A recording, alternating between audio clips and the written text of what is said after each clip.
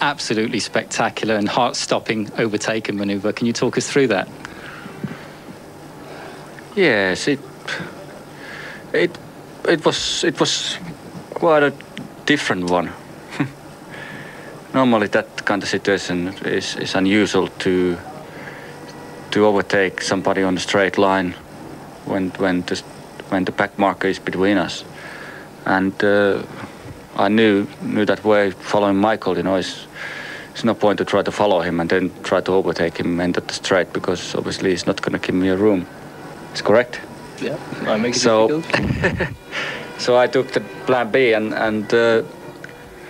I went completely inside and overtook the back marker, and at the same time overtook the Michael, and I could tow also from the back marker, so it gave me extra speed, and it was great overtaking maneuver, and I loved it. I'm not sure if the Michael did. Thank you. Nice. Thank you, Mika. Michael Schumacher, we saw you going on to the right-hand side to the climb to Lake Com, obviously cooling your tyres down. Was that the reason why Mika actually called